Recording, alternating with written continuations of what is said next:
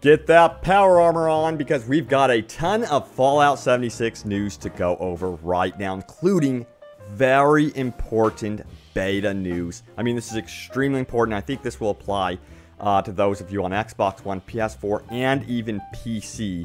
You're going to want to check your beta client for any updates before actually sitting down to play the beta. I'll explain in just a moment. But also, Bethesda has been added again. They posted a brand new faction image. You guessed it. This is the Enclave. We're going to be talking about them a little bit more in just a moment. But also, I wanted to let you guys know, yes, you can finally submit your Fallout 76 gameplay, including settlement builds, character builds, rare finds, funny moments, and more. So if you have a settlement build, you just click there and you link me your video. And also if you find like something really cool, weapon, armor, location, boss, whatever, and you want it showcased, let me know. And I will credit you, by the way. So don't worry. So check out that link in the description below. And then also we're going to be checking out an amazing new interactive map here by IGN. This is really, really cool, so we'll dive into that a little bit more later on. But, yes, welcome back, my fellow Vault Dwellers and Wasteland Wonders, to Open World Games. Let's get into that beta news and about that beta update. So, first of all, I got some Twitter posts from Spoopy Poopy. Special thank you for this. He says, do you know why the beta is updating? And then another one from Turtle Burger, who says, Fallout 76 Twitter post and Fallout 76 48 gigabyte beta update. My jaw dropped when he sent this. I was like, no way. So I opened up my, Xbox One, went to the beta, tried activating it, going into it, clicking into it, and it said you need to update your beta. 48 gigabytes required. This is a brand new update. So this is so important because I want to let you guys know, get it updated now.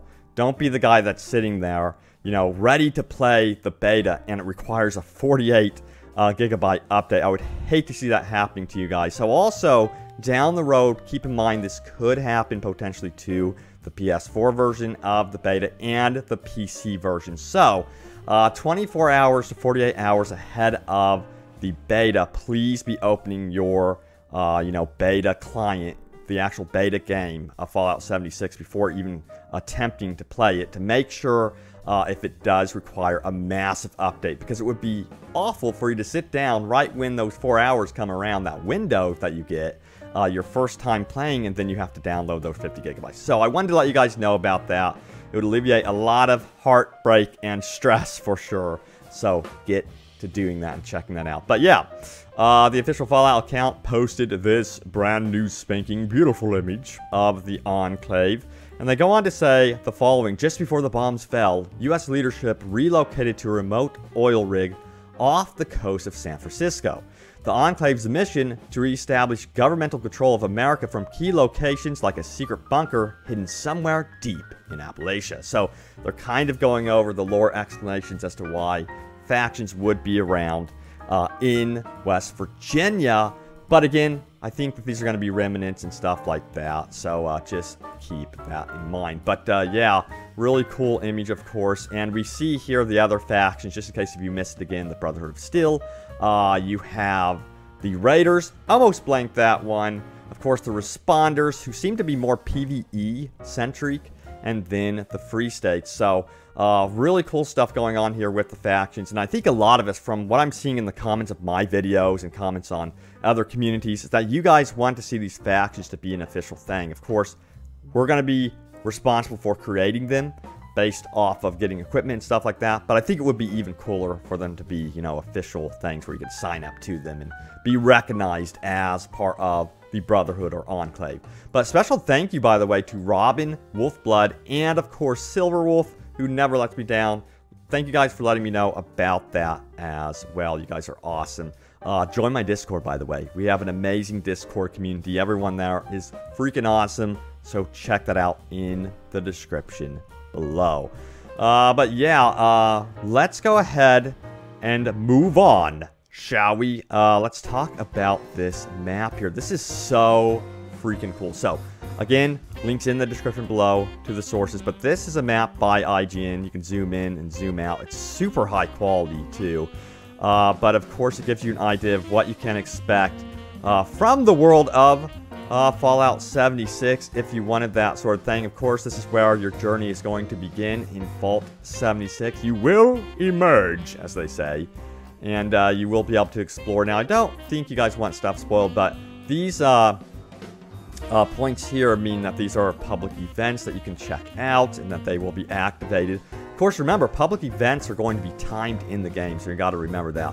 But it's interesting to see how much IGN was able to, I think, explore. I don't know if they had several people at the event, gameplay event or whatever, but they were able to figure out a lot of stuff here, including fusion core generator is located over here, just in case if you want to know that. Of course, you want to keep some of this stuff secret, so I'm going to avoid clicking on all of it, but we will click on landmarks and stuff like that because we can just look at the map and know the landmarks by checking those out. But these are really cool. Top of the world. We've seen some gameplay of that as well, but it was running, I think it was running for most people at a choppy frame rate, so hopefully they get that fixed and addressed in you know, the final launch of the game. But this also looks really cool. National Isolated Radio Array, and then also you have to remember that you'll be able to, you know, call in supply drops if these are going to be government assisted supply drops as well, and they're going to be definitely hotly contested areas. I'm trying to look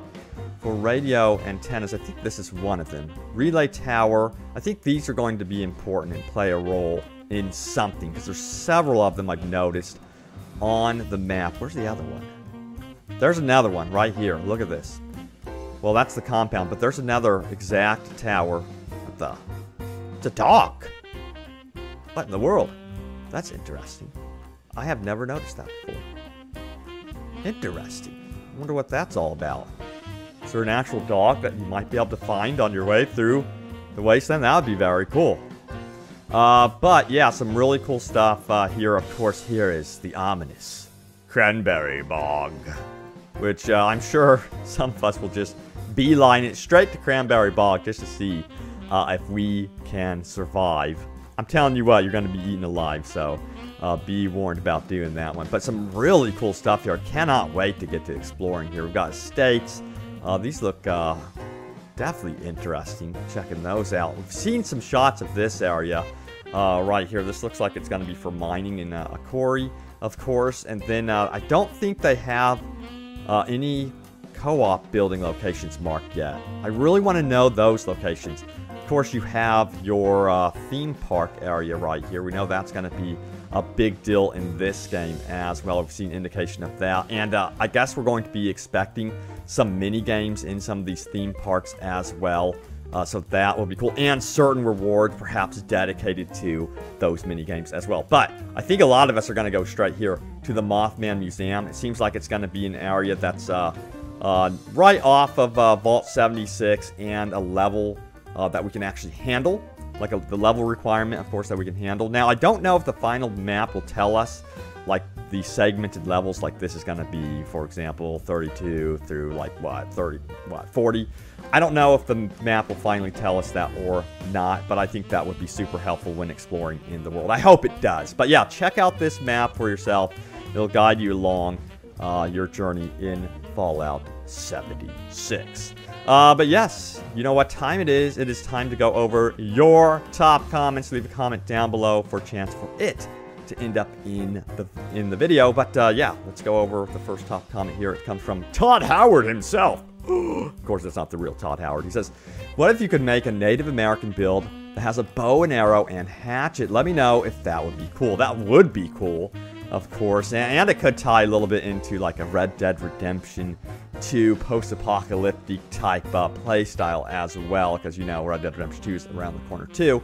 But yeah, I think that could be possible. It might be a little bit more difficult to do, but to each their own. You know, we are going to be getting, I think, those type of weapons in this game as indicated previously. So yeah, go for it. Let me know if anyone actually pulls that off. Remember, if you do actually try something like that, don't forget, submit your gameplay. You can tell me about a really cool build you have found, a weapon, boss, whatever. I will be sure to highlight it for you all. But moving on, let's go on to the next top comment, which comes from Brian, who says, imagine an event where the game notifies two different factions in a server to a location where you can have your mini war over loot or land, something I would like to see. Can you guys imagine that? That would be so cool.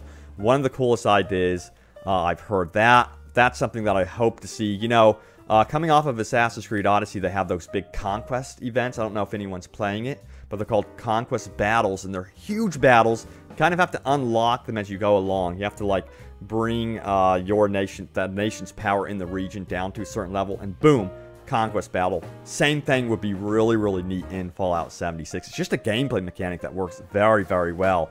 It's like this huge climactic battle that you get at the end of, you know, doing a lot of different things and getting, you know, the ducks lined up to initiate a conquest battle. So it would be cool to see that for faction wars in Fallout 76. All right, Malcolm says, in Oxhorn's gameplay from Greenbrier event, I saw that he joined the responders from a terminal. Do you think that the other factions are going to be similarly joinable? That is very possible. That is definitely something to look out for in Fallout 76. So yeah, that could be potentially possible. You know, we have seen that indication in the gameplay videos, and I think a lot of these earlier factions are again going to be pointing towards more PvE style gameplay. At least that's what it seems like to me, especially since the responders are what you guys are seeing at the beginning after leaving Vault 76. Next up, we have Max2082 who says, I'm going to focus on strength, perception, and endurance with a little bit of intelligence and luck. I want to get to a point where I can tank enemies. At the same time, I'll put a few points into every slot as I want to have a high sneak. The usually hacking and picking. I also want Scrounger, perk, and those perks that makes food and ammo lighter if possible. I want my character to be a stealth sniper so I can take out my enemies before they even have a chance to attack me. Yeah, I guess stealth builds are viable, and also they have something for stealth in PvP as well, where it makes it harder for players to kind of track you with their VATs. So I think that's how stealth is going to be working for that PvP experience. It's just making you more difficult to get, you know, tracking on you from that VAT system. So yeah, stealth sounds viable. Sounds like you have a good idea of what you want to do with your build for sure. But yeah, let me know, out of all of the factions that we have seen so far, which one is your favorite and who would like to join the Enclave? Let me know in the comments down below.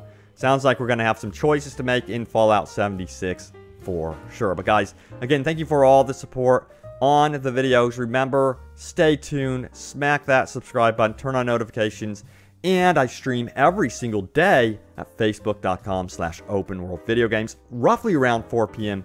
Pacific time, so look out for me. But guys, thanks for watching, and I will see you guys soon enough in the Wasteland. Take care.